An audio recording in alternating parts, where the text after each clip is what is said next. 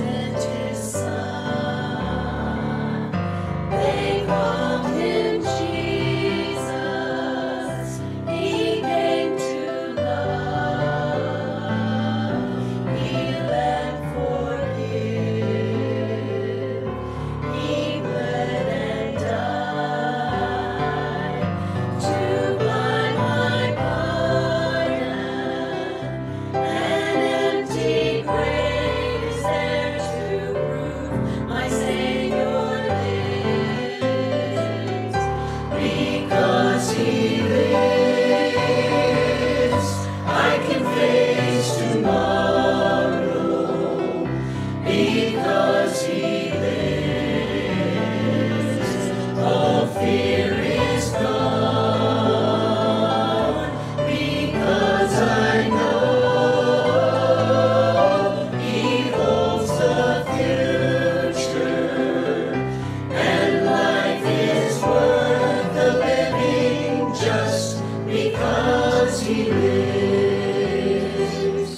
How sweet to hold our newborn baby and feel the pride and joy he gives. But greater still,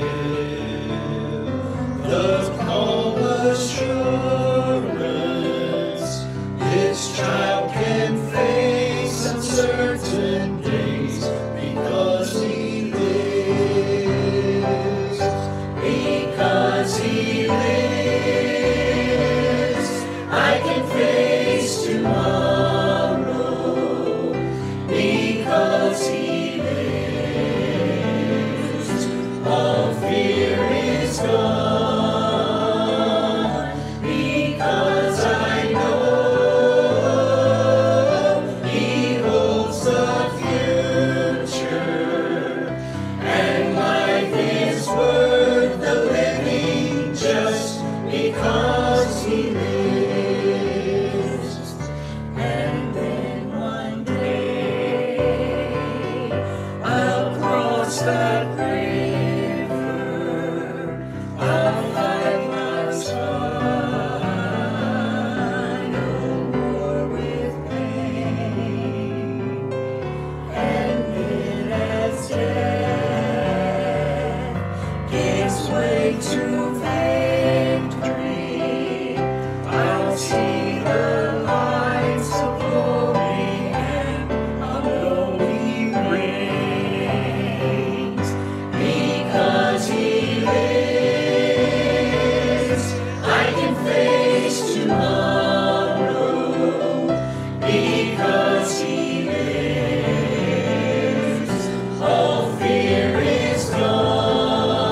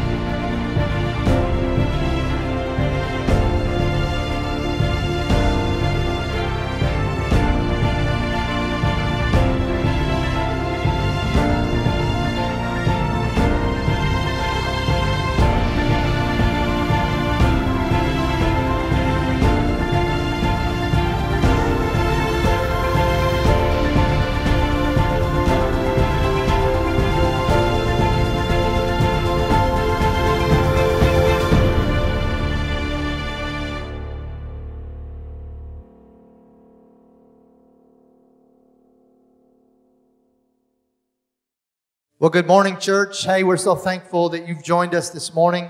Hey, listen, we're going to celebrate the risen Christ. And listen, this morning, the church is alive because Jesus is alive. He is alive and well, and we're going to celebrate that truth this morning. And so participate, worship with us. Let's sing from the depths of our souls, lift high the name of Jesus this morning.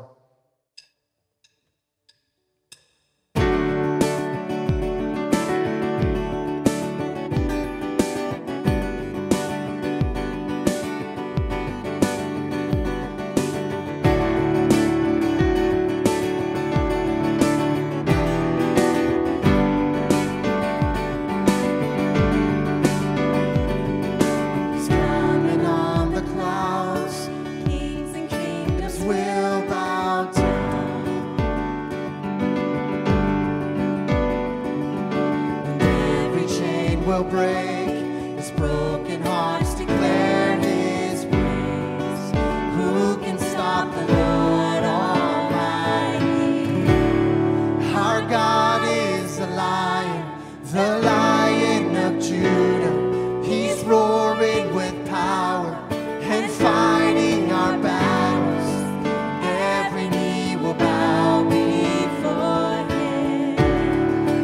God is the Lamb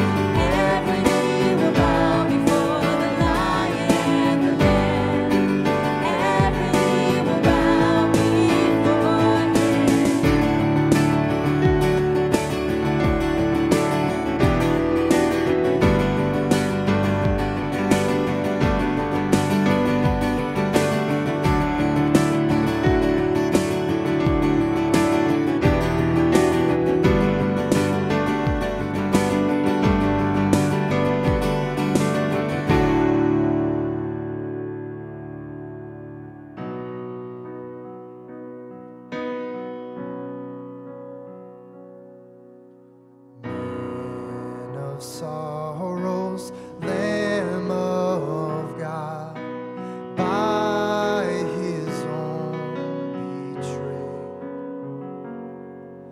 The sin of man and wrath of God has been on Jesus laid.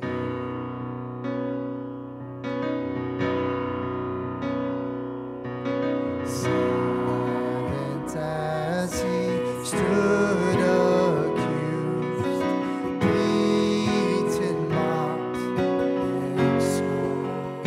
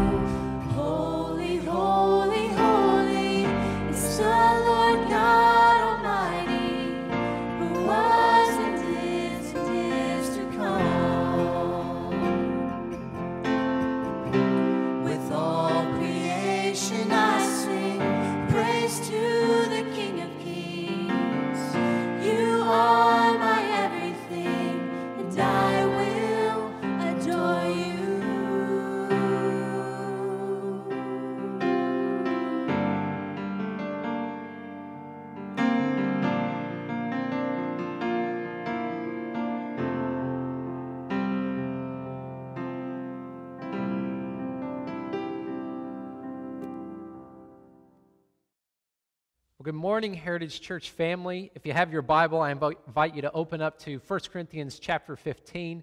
I do want to say a special welcome to everyone who's joining us today on this Easter Sunday. For Christians, it doesn't get any bigger than Easter. This is the reason why we worship on Sundays. We remember that Jesus Christ rose from the dead over sin, death, and hell for our salvation. And we're excited this morning to consider that. But you know, one of the most interesting aspects of Easter is the fact that it happened almost totally unnoticed. And as we think about Easter, don't you wish you could have seen some video footage of what happened? And I can't help but wonder, if it happened today, wouldn't there have been reporters lined up outside of the empty tomb with cameras and flashes and everyone waiting because Jesus predicted that 3 days later he would rise? But the amazing thing is that Easter, that first Easter morning, really happened in secret. God didn't announce what he was going to do. God didn't bring a crowd to see Jesus walk out of the tomb. But Jesus rose from the dead, and if it weren't for the faith and the faithfulness of those women who went to the tomb, the message might have never spread at all. But the amazing thing is this: those women went to the tomb. They saw that the Lord had risen. They heard what the angel said: he is not here, he has risen. Go and tell. And that initial moment that began almost as a secret took root in their hearts. They went and told the disciples, and the message slowly grew, the message slowly spread, and the message slowly took root in the hearts and minds of people all over the world. And we're here today celebrating Easter because that message has spread to us. Jesus is alive. And as we think about that message, in the early church, that message spread quickly. In the book of 1 Corinthians, as we're going to read in just a moment, it says that message that Jesus died, he was buried, and he rose again was of first importance. And the Bible says that Jesus appeared to those women. The Bible says that Jesus appeared to the disciples. The Bible says that he appeared to hundreds more, to the brother of Jesus, James. And then Paul says that Jesus appeared to him as one untimely born. He appeared to Paul very last. And of course, we know the story of Paul. Paul was a persecutor of the church. It's even possible that he murdered Christians because he so adamantly believed the resurrection was not true. And yet, when Jesus appeared to him, it changed Paul's life. It changed his vision. It changed his future. And it changed his destiny. And we're going to look today at 1 Corinthians 15 as a message that this man who was a persecutor of the church wrote to those who had come to believe the truth that Jesus was alive. And this book, it's important for us to know, was written about 25 to 30 years after the stone was rolled away, after that first Easter morning. Paul wrote to this Corinthian church, which was almost 2,000 miles away from Jerusalem by foot. He wrote to them about the meaning of the resurrection and how the resurrection continued to reverberate in their life. Not just an event, not just a moment in a single day, but the event, the moment upon which all history hangs. And Paul wrote, as the truth of the resurrection began to take root in their lives, he wrote to them because they were facing some confusion. You see, there were some people in the Corinthian church who were teaching that the resurrection was a myth, that the resurrection was an inspiring story, that the resurrection was something that was powerful in terms of thinking about life and death. But there were those who were creeping into that Corinthian church and they were saying, no, there is no resurrection from the dead. Maybe Jesus lives in our hearts. Maybe his memory lives on. But the body does not rise. At which point, you have to almost chuckle, don't you? When Paul heard that this was being taught, he would have been the very last person you could convince that Jesus was still in the tomb. And so he wrote to these Corinthians, and he wrote to them to reassure them. He wrote to them to give them the sense of this meaning, the power of the resurrection. And these are the words that we're going to read this morning. Starting at the beginning of chapter 15, we're going to look there in verse 3 through verse 8. And then we're going to jump to the end of the chapter to consider the impact of the resurrection and how it continues to resonate in the hearts and the minds of believers. So I want to jump in to 1 Corinthians chapter 15. We're going to start there in verse 3. This is Paul speaking again against the lies that the Corinthians are being told. And he says this: "For I passed on to you as of most importance what I also received." So I want you to think about this for a moment. Again, this is written almost 25 years, so only 25 years after Jesus rose from the dead. And Paul is saying, I passed on to you as of most importance, what I also received.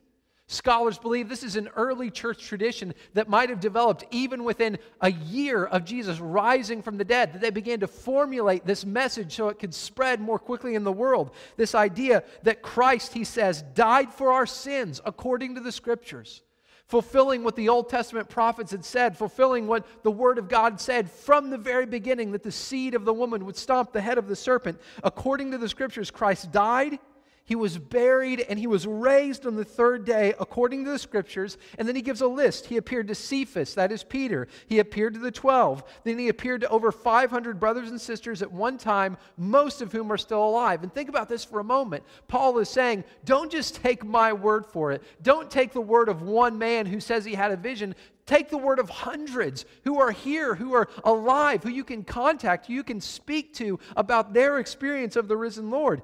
But he says some of them have fallen asleep. And he continues, then he appeared to James, then to the apostles, and last of all, as to one born at the wrong time, he appeared also to me.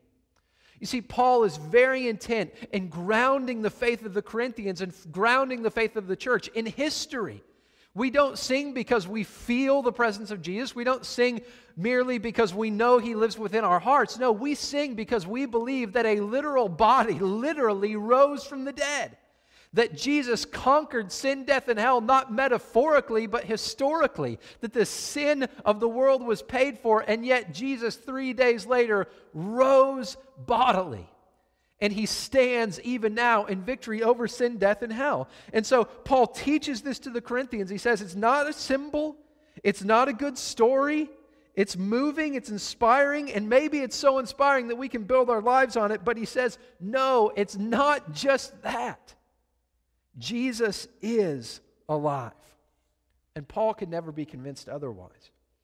And as he continues on in this chapter, he has so much to say to the Corinthians about the meaning of the resurrection. He tells them, if Jesus isn't alive, we're still dead in our sins. If Jesus is not alive, then we're proclaiming lies about God. If Jesus is not alive, then we have no hope. Everything he teaches hinges on whether or not Jesus rose from the dead.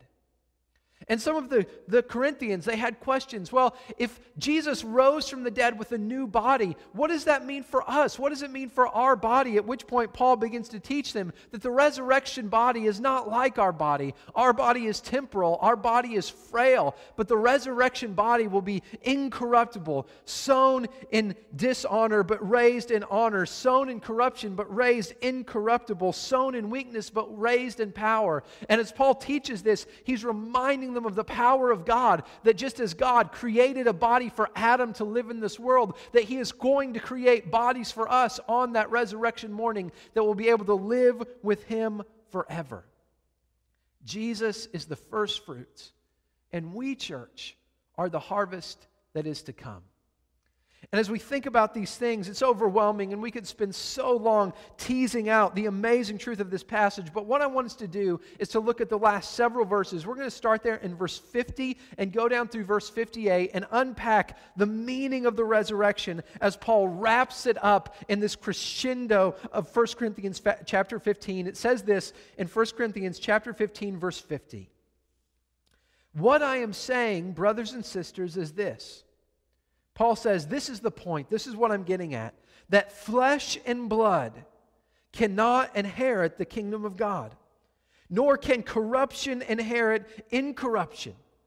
He's saying here that resurrection is about the shedding of flesh and blood. Not just the shedding in terms of laying aside these mortal quarrels, but the shedding of our old body, the shedding of that which is perishable, the shedding of that which is incorruptible. In other words, in order to be resurrected, we must be transformed. And as we think about Jesus' resurrection body, it's absolutely incredible because in one sense it was a body just like ours. We know that after Jesus rose from the dead, he ate, he drank, he was able to be touched physically. It wasn't a spirit body, he wasn't a ghost. His body was just as physical as yours and mine, and yet more so. You see, this body could walk through walls. This body could also ascend into heaven and be with the Father. This is a new body. He had to die so that what was old could be replaced, so that that seed could be sown and the new body could be given. And so Paul says, flesh and blood cannot inherit the kingdom of God, nor can corruption inherit incorruption. Listen, I am telling you a mystery, he says. We will not all fall asleep. In other words, not everyone will die, but we will all be changed in a moment, in the twinkling of an eye, at the last trumpet. In other words, our bodies, even those who are alive when Christ Jesus returns, must be transformed. For the trumpet will sound, the dead will be raised incorruptible, and we will be changed. For this corruptible body must be clothed with incorruptibility, and this mortal body must be clothed with immortality. And it's that word, that idea that I want us to focus on this morning. As we think about being clothed in immortality, as we think about the resurrection pressing us past this temporal and frail body to an incorruptible and immortal body, this morning I want us to see that the resurrection changes the way that we see eternity. Paul goes on to say this, when this corruptible body is clothed with incorruptibility and this mortal body is clothed with immortality, then the saying that is written will take place. Death has been swallowed up in victory. Where death is your victory, where death is your sting. When we think about this mortal life, when we think about our life on earth, we begin to realize, don't we, how very short it is. And in these times, perhaps more than any other, we realize our frailty. We realize that life is a gift that can be taken in any moment. And as we think about eternity for a moment, I believe that the resurrection changes the way that we view eternity. It changes the way that we see eternity. And as we think about our life, I want to think about the length of our life for a moment. The Bible says that our life is but a breath. And I think there are metaphors that we can use to understand our life and the vastness of eternity. Imagine for a moment that you went to a beach and you decided you wanted to go put your toe in the water. As you look out at the vast ocean, you see the vastness that your eye can't even take all in. And you know that that's just a drop in the bucket compared to the fullness of the ocean. But imagine for a moment that you go up to the shore and you get just close enough so that one wave brushes your toe. And in that moment, your toes are wet, but the wave recedes. Think of that wave, think of that one moment as your life in comparison to all eternity. That moment that you got your toe wet and the moment that it recedes back is like your life compared to the ocean of eternity. Or imagine for a moment that you're on that same beach and you lift up a single grain of sand. And you look at that grain of sand as your life compared to all the vastness of time. You look down the beach and you know there are miles and miles and thousands of miles of beaches all over the world. But that tiny grain of sand represents your life and the vast sum of all eternity. And as we think about eternity for a moment, it's overwhelming. Our life is but a breath. It will soon be over. And yet, here's what Paul is saying. Our life here, our life today matters. The resurrection changes our view of eternity. Why? Because we recognize that this tiny sand grain of a life that we live is going to reverberate forever. That we are not temporal creatures, but we are eternal creatures. And that the resurrection of Jesus Christ guarantees this hope in our heart that we will live forever. And as we think about eternity, as we think about all that it means, it does nothing less than make this life infinitely valuable. Do you know that every decision you make in this life will reverberate into eternity? Every good thing you do will be rewarded. Every evil thing you do will be punished, which is why we need the blood of Christ to atone for our sin, and we need the grace of Christ to even reward that which He brings about in our hearts anyway in the first place. This is the dichotomy that is so difficult for us to imagine, but it's the reality that is so important for us to grasp. Our life matters. This life matters. And what we do will redound forever. Yes, the resurrection changes the way we see eternity. It's but a moment, but we know that this life is not all that there is. And if it were, that would change how we live, wouldn't it?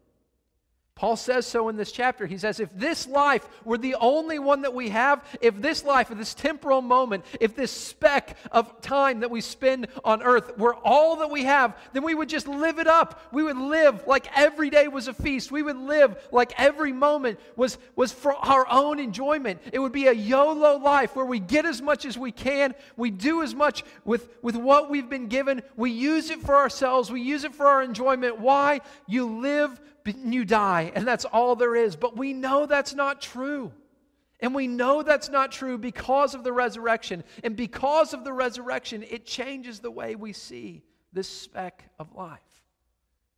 It's a gift to be used. It's a megaphone given to amplify the glory of God. You see, the resurrection changes the way we see eternity, because it shows us that this life is not all there is. But as we look at this text, I love what Paul does. He tries to get us to glimpse into heaven. He tries to get us to glimpse into eternity, to consider the bodies that we'll have, to consider the life that we will experience. But as he does it, and as he parades this victory, saying, "Oh, death, where is your victory? And oh, death, where is your sting?" He immediately moves us from this idea of looking into eternity to looking at today. He says this in verse 56, "The sting of death is sin. That is, we have all sinned, and therefore we all deserve to die. And the power of sin is the law." The idea that somehow we can live in our own righteousness and attain the favor of God. Paul says this is the lie that we've believed. This is the trap that we've been held in. But what in verse 57 does it say? "But thanks be to God who gives us the victory through Christ Jesus our Lord." The victory that we experience is that death and sin and hell and corruption have all been defeated in Christ. And this doesn't just change the way that we see eternity. The resurrection changes the way that we see today. And I want you to look carefully with me at this next verse. Paul says in verse 58, "Therefore," that therefore meaning because we have life eternal, because we have hope incorruptible, because we have victory over death, "Therefore, my dear brothers and sisters, be steadfast." Do you see the transition from eternity today? Therefore, today, be steadfast. Be immovable, always excelling in the Lord's work. Why? Because you know that your labor in the Lord is not in vain.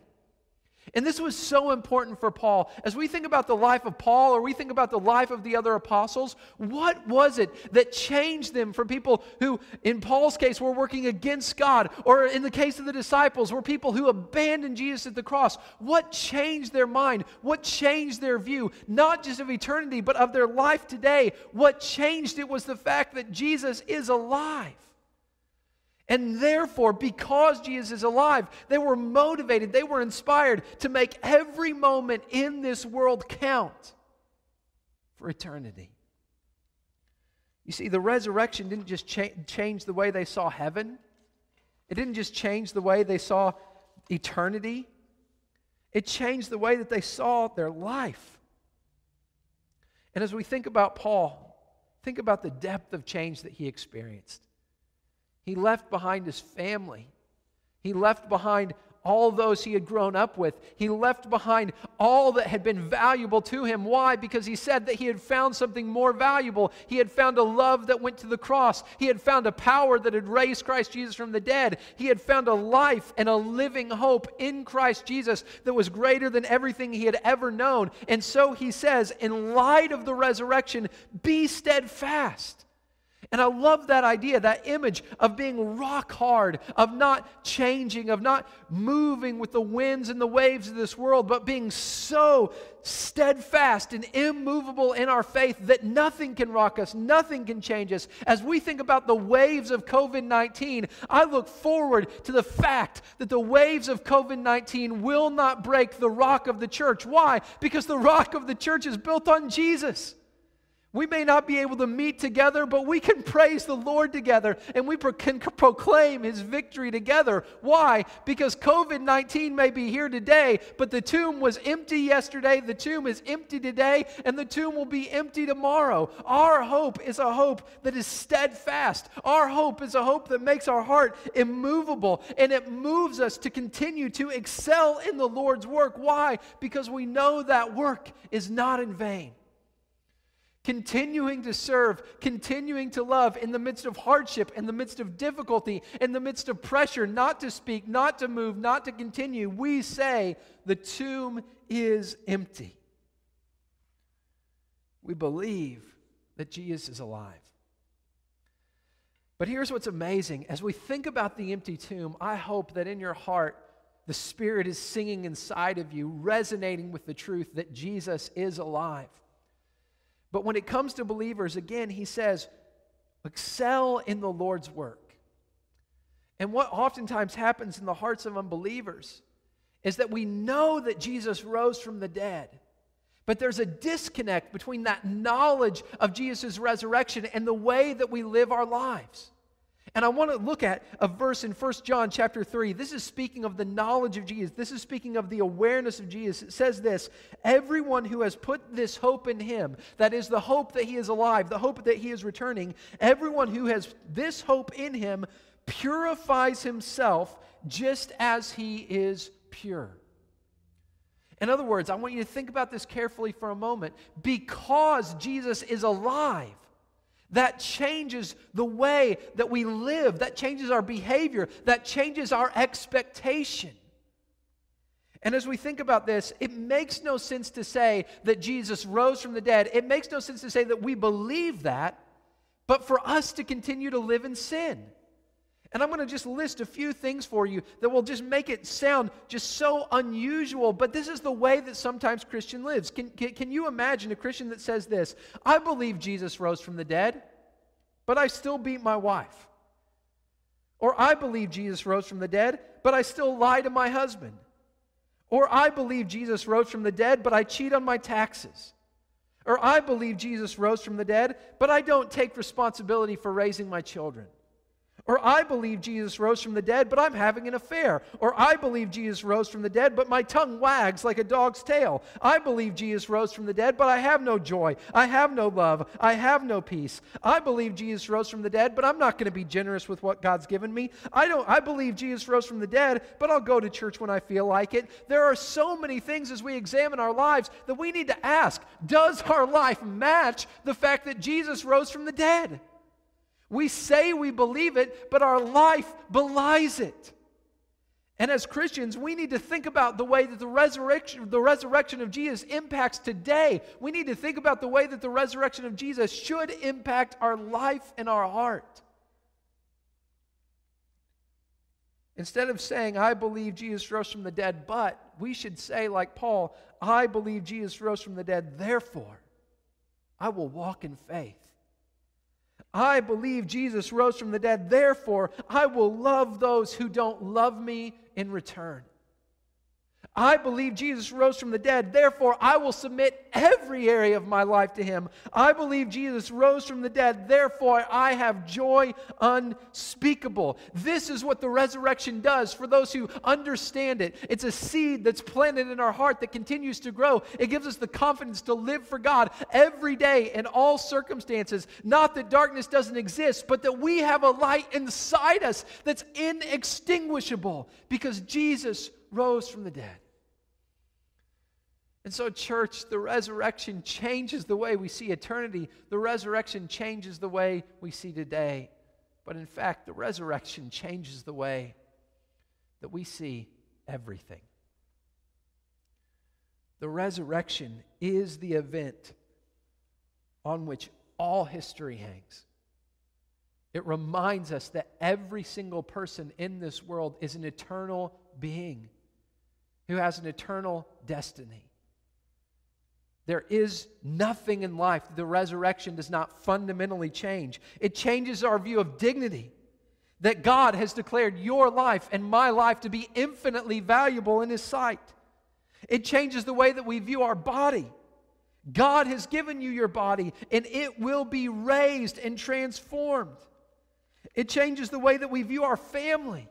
That God has given us our family to love and to shape our hearts. It changes the way we view our purpose. That God has placed me here and now in this moment in 2020 to fulfill the plan that He had for me before the creation of the world. It changes the way that we view creation. The beauty of creation points to the freedom that God is preparing for all of us. It changes the way we view other people. That others too are infinitely loved by God, even if they are our enemies. It changes the way we view our Bible, teaching us to live in accordance with what Christ told us. It changes the way that we view our money, that money is a temporal gift to be used for eternal purposes. It changes the way we view our abilities, that our abilities are given to us for a small moment so that we can serve others and lead them to God. It changes the way that we view the church, that the church is the community of the kingdom, the living evidence of God's reign on earth. It changes the way that we view our nation, that this is temporal, and the nation can give us stimulus checks,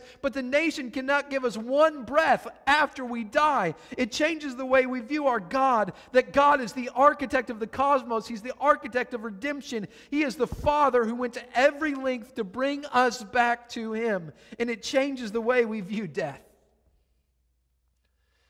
Because of the resurrection, our greatest enemy has now been forced into servitude. And that He is a servant who will now usher us into the very presence of God. This is the power of God. This is the hope of the resurrection. This is not a moment in the past. This is a moment that reverberates to today. The power, the victory, the triumph, the love, the vindication of God shown on Jesus Christ, that He is alive, and in us that hope lives and will live forever. The resurrection changes everything. Jesus, the first fruits, us who are to be raised. If God is for us, then who can be against us?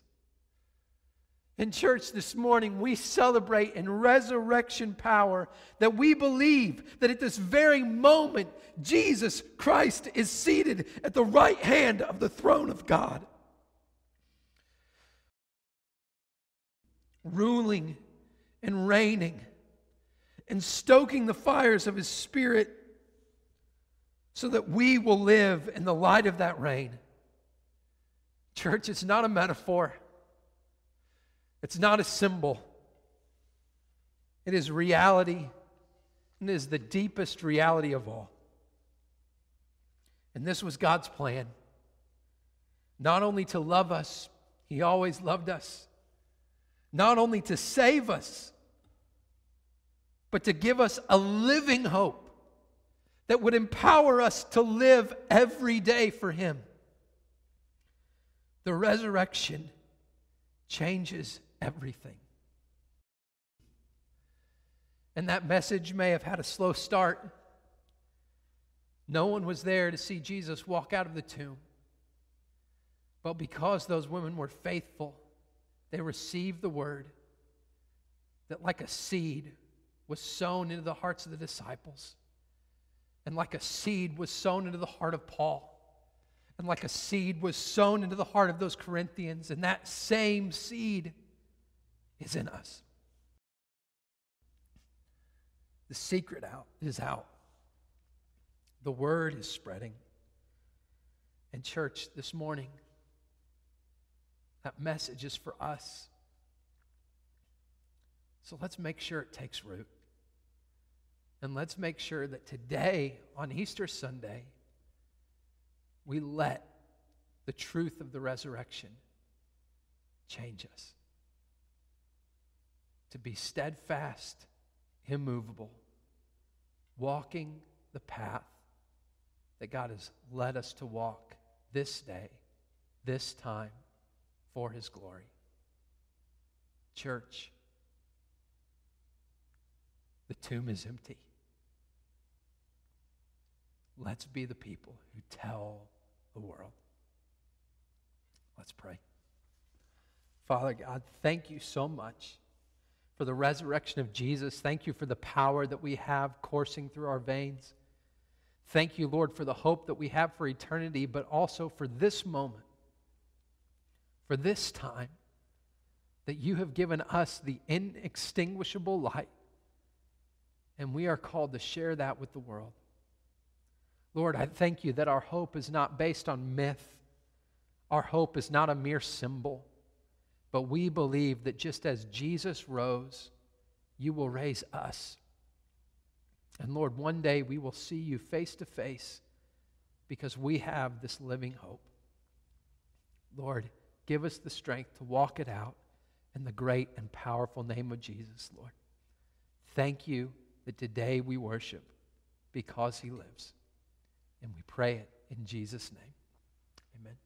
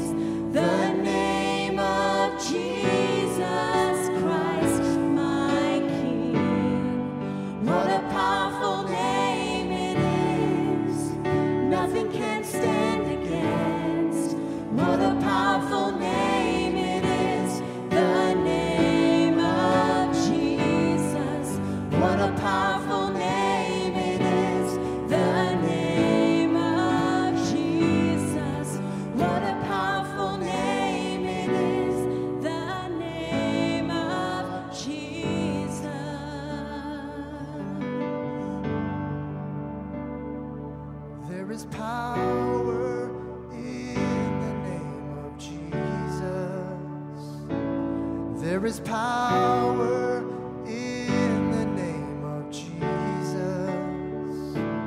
There is power in the name of Jesus to break every chain, break every chain, break every chain. Do you believe that this morning? There is power in the name of Jesus. There is power in the name of Jesus. There is power in the name of Jesus to break every chain, break every chain, break every chain. One more time together. There is power in the name of Jesus. There is power in the name of Jesus. There is power in the name of Jesus to break every chain, break every chain, break every chain, to break every chain, to break every chain, break every chain, break every chain, to break every chain, break every chain, break every chain.